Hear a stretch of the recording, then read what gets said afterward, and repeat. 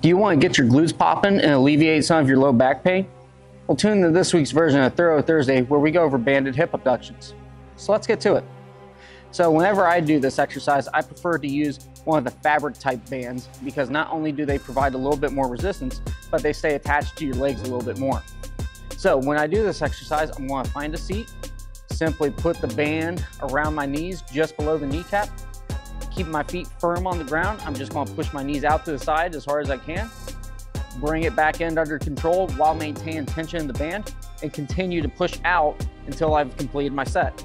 So whenever I do this exercise, when I'm looking for a seat, I'm going to look for something that's just in level with my hips or right below. The reason for that is the deeper your hip bend or hip flexion is, the more the glute medius is going to contract.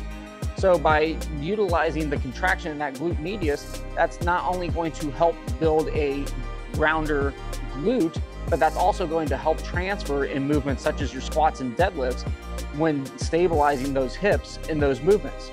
Now, if you're an athlete, this is also a great exercise to do because this is the thing that helps stabilize your hips while you're running in motion.